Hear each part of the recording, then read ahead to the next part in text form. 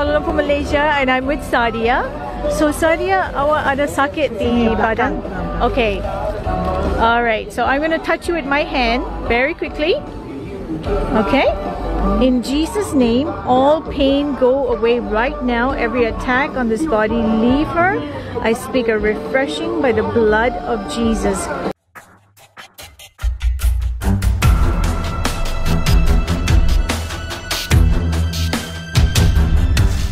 You had a stroke, yes, and you just feel weak right now.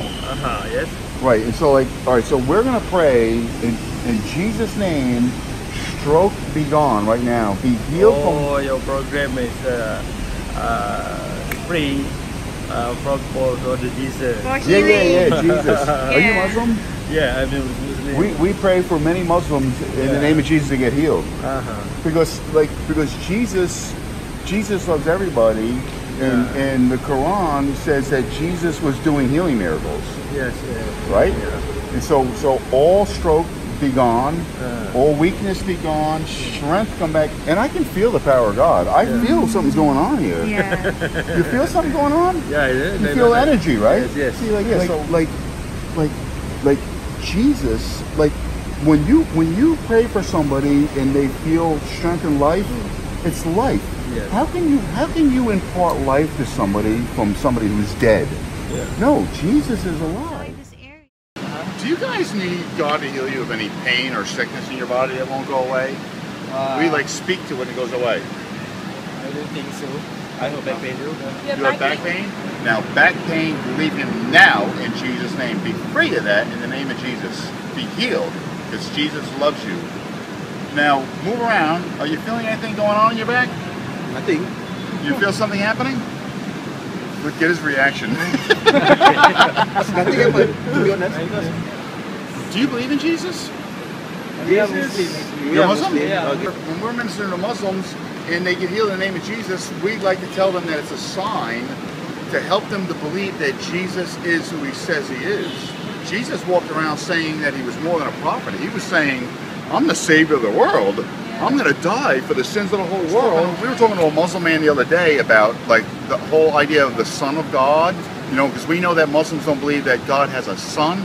But I was saying to him, I said, it's like you can't look at the word Son of God or the title Son of God the way the human mind would look at it, because it implies that God had a wife, they procreated and had a son, and it's just not the case. God did not have God doesn't have a wife. You know, the Son of God is actually the Word of God.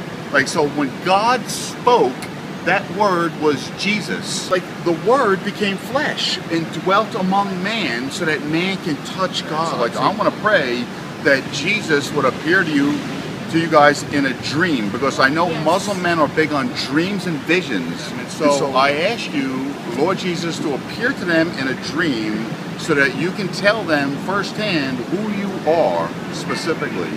And you're faithful, Lord, because you're the one who saves, God, not me. All I do is come with a message, and you're the one that saves. So we thank you for that. In Jesus' name, amen. Amen. You know, I was born in a Muslim family, but when I was 7 years old, Jesus appeared to me. I see. Yes. That changed her. Yeah, that changed everything, because no one taught me about him.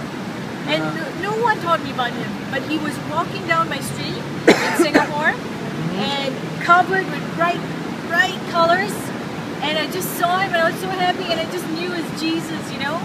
And all my life, even though I didn't know how to get to him at that time, I always used his name. Every part of this body be set free by his blood. Lord, bless her, forgive her for her sins, Lord. And I speak and I decree and declare your word that says that by your stripes, by the stripes of Jesus Christ, you are set free from all pain. Go right now in Jesus' name. Amen. Yeah, saya pray in Jesus' name. Thank you, Lord. Yeah. Praise God. Okay, bye-bye.